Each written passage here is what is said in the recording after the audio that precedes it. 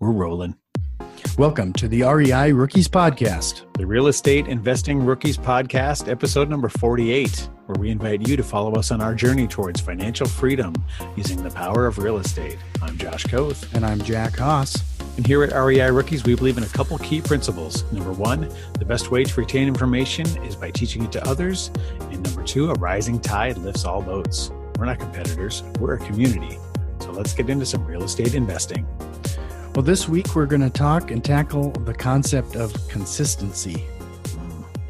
And it's a pretty exciting topic, right, Josh? Very. So this is spurred from, recently I happened to listen to a new episode of The Grind, our buddies over at Keller Williams. And they were talking about this type of concept as well. And I'm going to kind of dip into my quote of the week, but they actually said, do what other people's won't so you can get or achieve what other people don't. People's, huh? People's. And if you don't think I'm going to leave that in here, you're mistaken. I know you will. Yeah, that's so true. I mean, any type of sales job and really real estate is marketing, right? That's what we're doing. You're trying to get in touch with people, with sellers. If you're trying to buy deeply discounted properties, you're talking to a lot of people before you find somebody willing to sacrifice equity. So, you hear no a lot. So you have to just perform consistent action. That really is the key. So we've learned over the last couple of years that the importance of that. So we just kind of lean into that, right? And just understand that that's the actual work. That's how this business gets done, is through consistent action of sometimes seemingly mundane or uncomfortable activities. And like they said on The Grind, you have to be willing to do what other people won't. Like when you think of sales, cold calling, right? That's probably like the worst thing that people imagine. But if you do that consistently, you're going to do business. I mean, there's just no denying it, but most people aren't willing to do that. It makes them uncomfortable. They don't enjoy it. Nothing's fun about it. They get hate rejection, all those reasons why they won't perform consistent action. And as a result, they aren't as successful. So if you're willing to do that, though, on the flip side is you almost can't not be successful. It's just almost a guarantee if you're doing it properly. Yeah. So, a good example is that cold calling. Let's say you have consistently that you could get one deal for every 100 phone calls that you get. And that deal is going to net you at least $20,000. Right. Wouldn't it be good to know that statistic so that you can work towards that goal? So if I know I'm at 99, I'm not going to stop. I'm going to hit that 100th call in order to get my financial goal taken care of. Or more importantly, I'm not going to stop at 7. Right. Which is when most people give up. Yep. Really early on, when you're pretty far away from where the success is, and people give up so early, and you don't realize the numbers that it takes. Obviously, you want to refine your processes and increase the percentage of, ones that are successful. But when you're starting out, especially, you just have to get out there and do it consistently and force yourself to set up a system that makes you do it. Otherwise, you can't just avoid it. And, one of the kind of metaphors that I like to use is weight loss or the gym, right? If you're, you starving yourself, or you're eating right, eating salads, and, you're going to the gym. If you just do a few sit-ups and eat a salad, you're not going to lose any weight. You might lose some weight that day, but what it takes is consistent performance, right? I mean, if you just eat a little bit less of the right things consistently, that's how you over time, you might just lose a teeny bit of weight every day, but that adds up to pretty big amounts over the long term. And it seems like people want short-term, quick results, and when they don't get it, then they just give up, right? That's why, all the gym memberships that from the New Year's resolutions, it's mid-February, they're all, people have stopped going already, I'm sure. Yeah, that's a great analogy, because how many people, we're not going to say or blanket this. I mean, dealing with real estate isn't an easy job. I mean, you have to go through those reps just like the gym.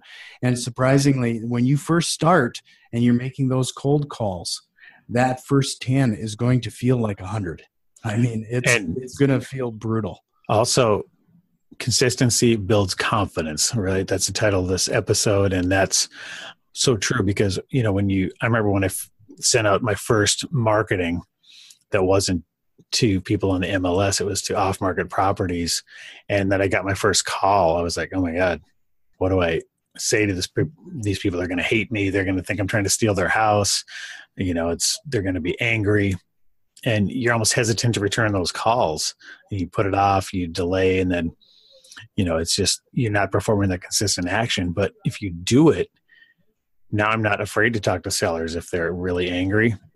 I just say, sorry, I apologize. I'll take you off our list. No problem. And, don't waste your time. And if you're speaking to the ones that are interested in possibly really selling their house at a discount, then great. And that's just what you have to do.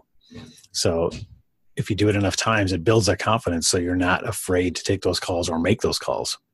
Well, you going back to your analogy of the gym. I mean, you got to put in those reps. If you want it to become easier, if you want to go the distance, whether you're a runner or weightlifter or what have you, if you want to achieve those health goals, it's just like that. You have to put in the reps. Right. I remember when I was first time around, Josh remembers my weight loss challenges, but my wife still laughs at the time when I thought I was going to get into shape, and the first thought I had was not to change my diet, but to try to go run for a mile right off the bat, or you go for a run. I didn't get down the block and back I was back upstairs dry heaving in the bathroom. It was just a terrible situation, but I didn't ease into it. I didn't build up those reps that were needed to commit to that level. So when you just fail before you even started. Yep, exactly. So, and it's okay to fail. And that's the thing. If you talk to your first 10, 20 sellers and you're horrible at it and you lose all the deals because of you said horrible things and were stammering and didn't know what to say or turned them off in some way, that's fine. Just keep at it. It's going to be less scary. You're not going to be as hesitant. You're going to, work that muscle, and all of a sudden you're, instead of you're curling the 2-pound weights, you're up to 10, 15, 20, 30. You're curling the big weights after a while, and it actually makes a difference. Another example to keep with the weight loss and gym and all that.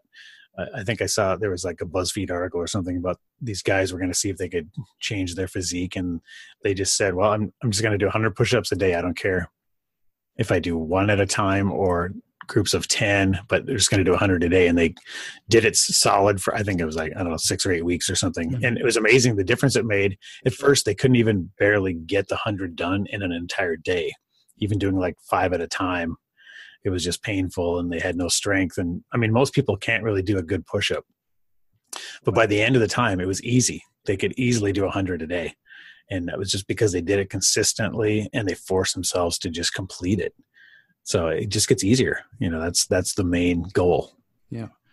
So, one of those things that a person has to really get over is that mindset again. And our minds typically will automatically go to the worst case scenario. Right. But when you think about it, like what is going to be the worst case scenario when you call or do a cold call? They're going to yell at you. And how the hell did you get my information? You suck. You're evil. I'm suing you. I'm calling the cops. That's really as bad as it gets, right? Yeah. I mean, and that's actually fairly rare, really, when you think about it. Most people are going to be pretty polite about it, especially when they realize it's a real person. They're used to dealing with robocalls all day long. Yeah, exactly. I mean, our numbers are published on the internet and what have you, and the amount of robocalls I know you receive are just ridiculous. Yeah, just because I have my cell phone number, because of having a photography studio for years, my number's everywhere. So, I mean, I get 5 to 10 of those a day just from a robot. It's just annoying. So, thinking about the worst case scenario isn't going to get you anywhere other than preventing you from doing it, And when you really think about it, the worst case scenario is pretty minor. I mean, it's not really going to end your world when it comes to. Yep. So let's talk about a couple examples of how this relates to real estate. Obviously, we talked about cold calls, talking to sellers, but another example is MLS offers. Okay. So I try to write an offer a day on a property on the MLS. That's kind of my threshold. And just by doing that, I mean, okay, that's 5 a week, right? Like 20 a month. Right. I mean, that's quite a few offers in a year. So, if 1 out of every 50 is accepted, well, I don't know how many of that is in a year, but that's probably 2 or 3 deals right there, just from that one strategy. And a lot of times 1 is the minimum. I think we wrote 3 today, so you just have to perform that consistent action. And it's a mindset shift, because a lot of times people will say, well, when you're starting out, you think, why would anybody ever accept this ridiculous offer that's literally like half of their asking price, and it's the first day in the MLS? And I say, well, 99 of them won't, but 1 of them will at least talk to you, and then maybe you can negotiate, meet somewhere in the middle, and find a deal that's profitable for you and a win for them. You take a property off their hands. It's the needle in the haystack. But the only way you find that needle in the haystack is by, just consistently taking a piece of the haystack and going through it, moving it over here. And, once you work your way through methodically, you will find the needle or the deal. Right. And another example is our Facebook Marketplace, Craigslist, all of those type of posts. There's so much noise online these days that the only way you're going to get noticed in those scenarios is to be consistently posting on a regular basis. I'm running 3 different ads right now on Facebook. Mm-hmm. And Josh pointed out today that when you go to a gallery view on some of these marketplaces, I'm taking up 3 or 4 of the spots in the 6 that he was seeing. Right. You only get to that point when you're posting something every single day. Multiple times a day. Yeah. And there's no way to avoid seeing our ads. They're going to get eyeballs on them. And when you're trying to, sell a property or attract a certain type of, lead or whatever, that consistent action is what's going to deliver results. So you just have to find a way to systemize that, automate it, make it as easy as possible, so you don't procrastinate and, talk yourself out of it, let yourself slack. You just have to keep it up. And, our philosophy, especially when we're selling a property, is, we pursue every avenue until a deal's in hand and a check's in hand, right? Mm-hmm. So even if something looks like it's going to happen, we don't stop the other methods. We just keep the pedal to the floor until the deal's done. And that works for a couple of reasons, because it just exposes your deal to the most amount of people. And it also maintains leverage on any fence sitters. So if you have somebody that's thinking wishy-washy and they have a lot of time to decide, well, if they know that you're marketing this deal to a ton of other people, they're going to be forced to act and much more likely to, not back out or not second guess. They're going to follow through, and you maintain that leverage all the way through. So that's how another way that consistency can benefit you as an investor, especially as in a selling situation. So a couple of the things that we're trying to be more consistent around is we've been starting to send simply every time we do a face-to-face type meeting, we send a thank you note. Right. A handwritten thank you note. And the consistency there is actually going to be more long-term. Mm-hmm. We've met other real estate investors who have incorporated this practice, and they literally have gotten a lead a year later because somebody kept that thank you note for some reason. Right. Yeah. I mean, it's only going to help. And it seems kind of fruitless at the time and expensive and a waste of time and whatever. But, it's something that really makes you stand out too. So, and if you do it consistently, it's really going to ingratiate you to the people you're doing it for. And it can't help but be increased goodwill. Right. And then things that we haven't been as good at until recently, I think we've really have taken some pretty big steps, is that those follow-ups. Mm-hmm. Follow-up is such a big thing. And just reaching out, reminding people of what you do and what you're looking for. Right.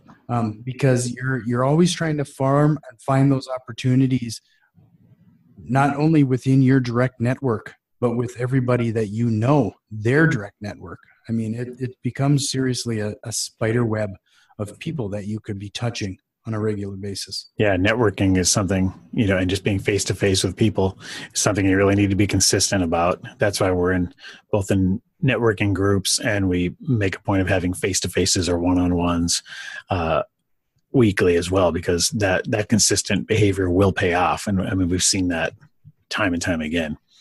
And so, when people say, well, it takes up a lot of your time, why would you do that? Well, you can point directly to deals that have been a result of those relationships you've built.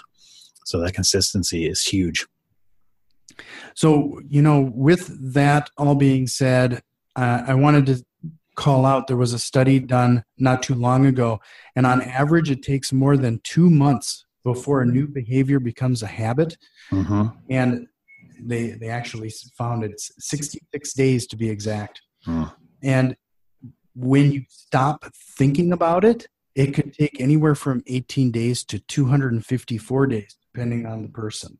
Wow. So when you think about it, we say 66 days, but depending on the scenario and the person, it could almost take almost a year. Right. For you to, it stops becoming a habit, but just becomes part of your routine. Yeah, that takes a lot of grit, a lot of mental fortitude. So just know that that's what's ahead of you when you're setting up a new system or a new business venture. That's what it's going to take. If you're an insurance agent, a real estate agent, you're trying to build your business through relationships and like cold calling and stuff, that's what it's going to take. And then look to other people that are more successful in the business, look at the practices they've done and try to replicate that.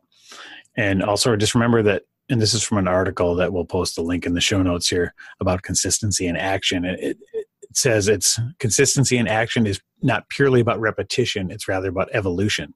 So it's not about mindlessly repeating an action over and over again. It's about learning, growing, and adapting your actions that can lead to incremental improvements over an extended period of time.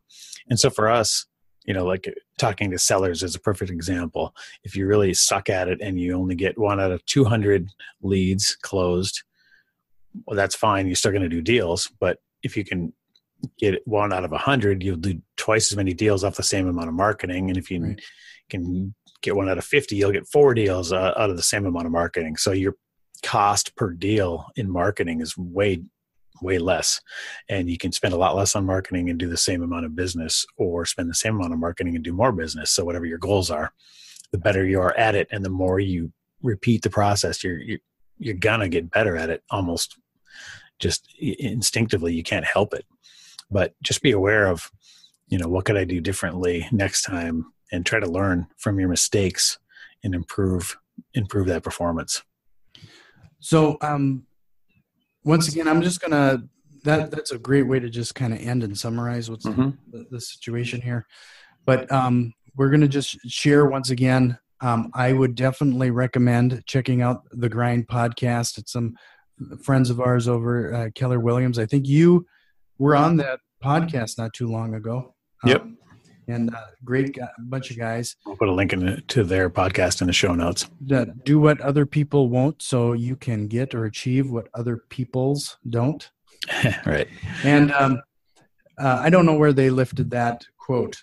I tried to do a search for it, but it might be just something they say, or a mantra within Keller Williams. But. Good advice nonetheless. And my quote about consistency is from Tony Robbins. It's not what we do once in a while that shapes our lives. It's what we do consistently. And that says it all right there. So if you like what you hear, head over to your email, type it up to info@reirookies.com. And shoot us some feedback. Check us out on Facebook or Twitter @REI Rookies. And if you like what you're hearing, head over to iTunes, subscribe, rate, and review the podcast. It really helps other rookie investors out there find the show. And remember, get off the bench. And get into the game. We'll see you next time.